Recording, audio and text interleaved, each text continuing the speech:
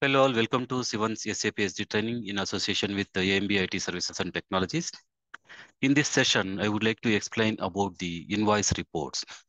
So what exactly and how many invoice reports we execute on daily basis, on day-to-day basis, or these reports can be used by the core users or the business users, how they use it, and what are the input selection criteria and the output selection, how the output selection will be. So those details at high level theory part we are going to discuss in this part one. In the part two, we will discuss the practical part so that you will completely understand about the invoice reports. Let us get into the system. Billing due list. We all know this transaction code VF04. So which will display the number of outbound deliveries which are due for billing. With respect to sales area, if the business wants to see, yes, they can execute this transaction, and by providing the input selection criteria like sales organization, distribution channel, and division, and then the date range from when to when these particular documents have been created in the system. So that also they can do that. And one more thing, the business may run this particular transaction codes program in the back end so that every 1 hour or every 2 hours or once in 5 hours, this particular program will be running in the back end as a batch job, and then it will pick up all the list of outbound deliveries which are due for billing. Here, it is like the outbound delivery got created and then the billing has been not yet done. That means that entire outbound delivery is completed. The picking has been done, packing has been done, and then the batch number has been maintained. And PJ also might have been completed for that outbound delivery. Those will be listed in this particular transaction code and then particular report VF04, the billing due list. And here we need to be careful to choose the options like whether you wanted to see the order related billing or delivery related billing or rebate related billing type, intercompany billing, whatever the documents, appropriate documents which are due for billing. So if you select the order related, then what will be there? The sales orders will be displayed on the output screen, output selection screen, because they are the third party scenarios or individual purchase orders, all those things, especially the third party scenarios will be displayed, especially for the billing due list. Intercompany billing, whenever the intercompany sales transactions happens, so that time you can choose the option intercompany billing so that those intercompany related outbound deliveries also will be displayed on the screen. Then we can process them, whether it is to be processed individually or collectively, that is the discretion of the business, how they wanted to do it from their end. So here the selection fields are like billing data, organizational data, customer data, and so on. So many shipping point with reference to shipping point, sold to party, destination country, all these selections criterias, we can do that. We can select them and then we can create them in the system. That means the output will be displayed in the system. So this is how we can see the list of outbound deliveries which are due for billing.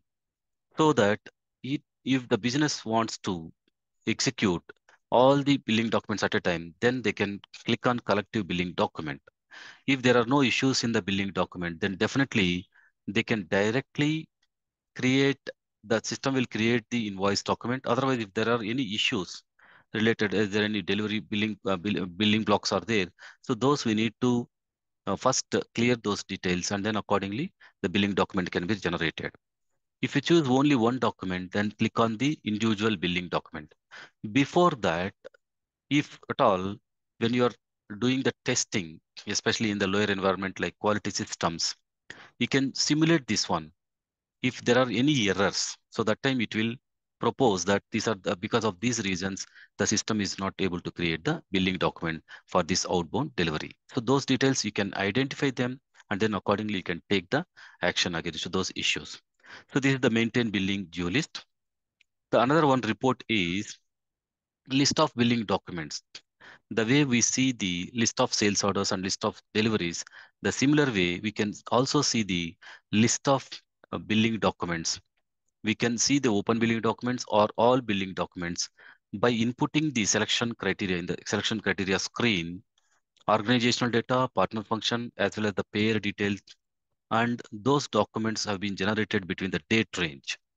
From and to date range also we can specify, and then we can see them, the list of sales orders, list of list of billing documents, not the sales orders, list of billing documents. The transaction code is PF05. Why this is required? To list out or track the details of all billing documents. So sometimes the billing documents will be generated, and then because of the revenue account determination is not completed yet, maybe the reason why the accounting documents will not be generated. So that to identify why it has not been generated, those details we can identify them, and then we can create them, we can correct them, and then we can create the billing document completely. So that is why we can see, to track the list of billing documents created in a day or in a month or for that particular pay year, those documents we can list out, and then we can take the actions accordingly.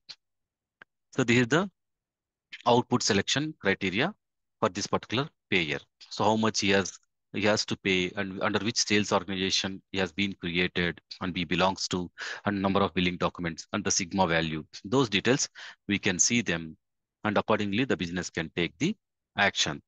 So this is about the list of billing documents. The third one is blocked billing documents. We all know this VFX3 transaction, which is a report. So this report also we can run in the background, the batch job. We can specify a batch job, and then accordingly we can see the list of blocked billing documents, and accordingly the business can take the decision why these documents have not been cleared or created the billing document are not posted to the accounting. It is blocked for accounting. What is the reason why? So that is why. So the business requirement will be like to list out the details of incomplete billing documents with respect to accounting, pricing error in foreign trade, and error in authorization, and so on. So many other things will be there. So you can give the sales organization details. If you know the payer details also, you can pass it on, created on between the till today we have taken, and then billing type also by giving that one, so that the filtering criteria, more filtering criteria will fetch the list of appropriate documents. That is why we use the input selection criteria with multiple filtering criteria. In the input selection screen, we will give the multiple input criteria, so that with that filtering criteria, we will get the appropriate documents and the output exactly. So we will see the output, how it looks like and how we are going to release it. So these are the billing documents which are due for release to accounting. So the billing documents got generated maybe because of the billing block billing block has been set in the billing document VOFA transaction, where the billing block is there. It is not allowing to the posting to the accounting. So that is because of that one, it will come to the release billing document section. So this is one of the controls on the end users, so that they will not be able to release them. Maybe the requirement is like the invoice value is up to 1 lakh, then the user can directly release it. He will be having authorization. If it is more than 1 lakh to between 1 lakh and 3 lakhs, then it will go to his superior. And from 3 lakhs to 5 lakhs, it will go to his own man, the country head or the financial controller, and so on. So unless and until they release the block, the system will not allow the user to post it to this particular billing document to the accounting. This we must keep in our mind, and then accordingly we can do it.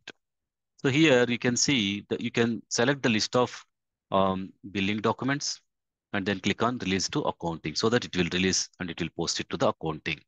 So you people can try in the quality system, and by by having the billing block set and then release to accounting, or otherwise in the practical system also we can try, so that when you execute this VFX3 transaction with respect to sales organization, whatever the billing documents are blocked for billing, so those blocked billing documents can be released for accounting. So this is the purpose of this particular report VFX3. In the next part, we will see the practical how it is going to work. VFX3, VF04, and VF05 transactions. We will execute them in the system, and then we will see them in the system in the upcoming part. Knowledge sharing never ends. Thank you all. Have a nice day.